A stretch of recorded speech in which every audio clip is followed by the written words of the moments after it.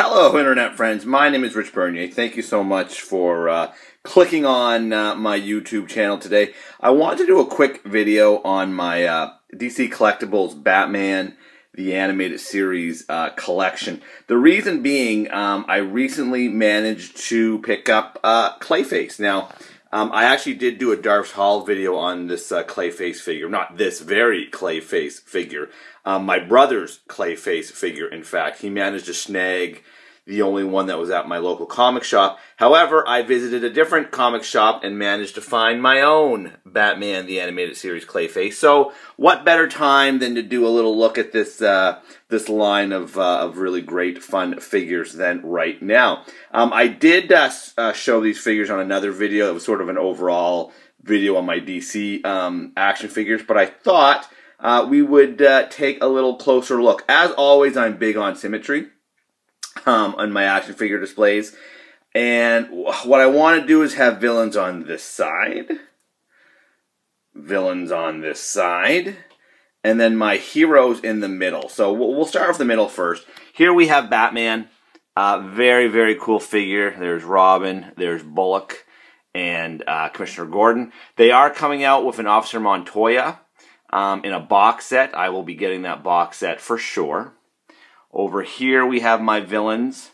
Harley Quinn, Penguin, Catwoman. That Catwoman, they actually did a redo of this figure. You see those ugly kind of joints you can see in the legs? Or almost look like there's screws there on the legs. I don't know if you can see that or not. They did redo her with better plastic because this figure also breaks very easily. I just don't want to go out and buy the same figure again, so hopefully mine will not shatter just by looking at it. There's Riddler, very cool Joker, Two-Face, Man-Bat, and a space for another villain to go right there. Now, I will say, DC Collectibles, what they're doing is they're doing figures based on Batman the Animated Series, as it was known. And they're also doing figures based on the Batman the New Adventures, or the New Adventures of Batman. I'm not actually sure what it was called. Basically, the final season of Batman the Animated Series. Actually, Batman the Animated Series kind of went on hiatus for a little bit. When it came back, they redesigned most of the characters. So these figures are based on the original designs, as well as some figures based on the newer designs. Just to save money and space, I'm just buying the figures that are based on the classic Batman the Animated Series look, except for this Two-Face. This is actually a New Adventures Two-Face. However, there we go. However, they have not made a Batman the Animated Series version of Two-Face, and he actually didn't change a whole lot. So for now, he's a good placeholder. Hopefully, DC Collectibles will make an official animated series Two-Face, but for now, he's fine.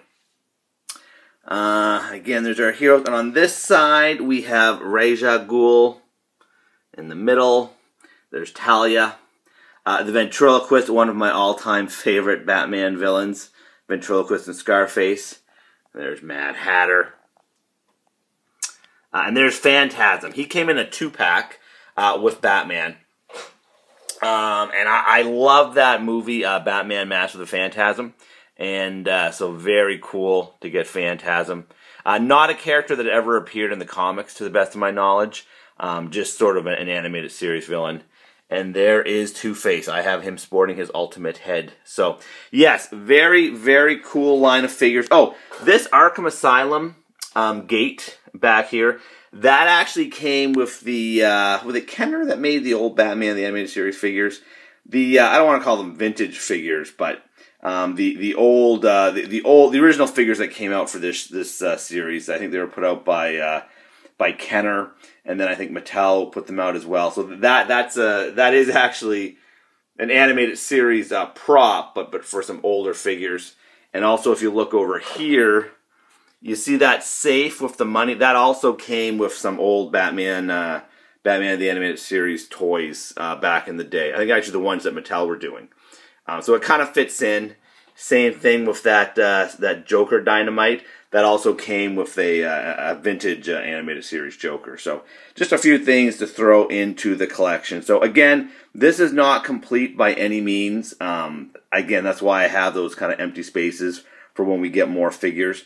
We do know, like I said, there's a box set coming that has Montoya, as well as Poison Ivy, Bane, Mr. Freeze, Killer Croc.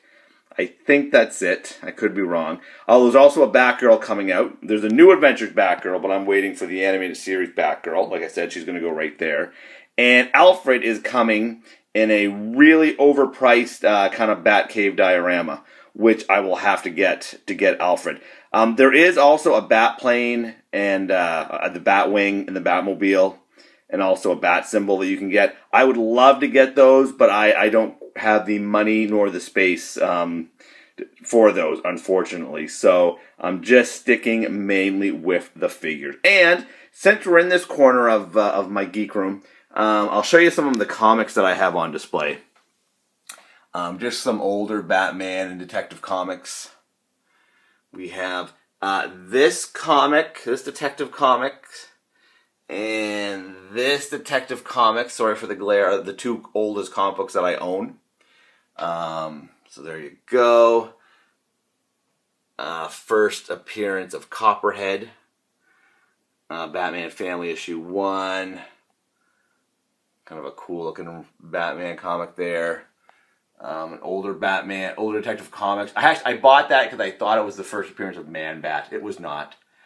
This is the first appearance of Green Arrow's, at the time, new costume. Probably his most well-known costume. First issue of the Batman Adventures, which was, again, sorry about the glare, the comic book based on the animated series, and it's actually autographed by artist Ty Templeton, which is cool. First issue of Batman, well, not first issue, but for part 1 of Batman Year 1. Cool Batman sketch cover that was done by Becky Clewin, the first female artist to draw Batman, I believe. And this is the actual issue that she drew, and that's signed by her as well. So a little extra sneak peek at some of my comics that I have on display. Okay, guys, there you go. A very quick look at my Batman the Animated Series collection with ugly gaps for where new figures will go. And hopefully when I get those new figures, I will update it. Okay, guys, until next time, of course, same bat next time, same bat place. See ya.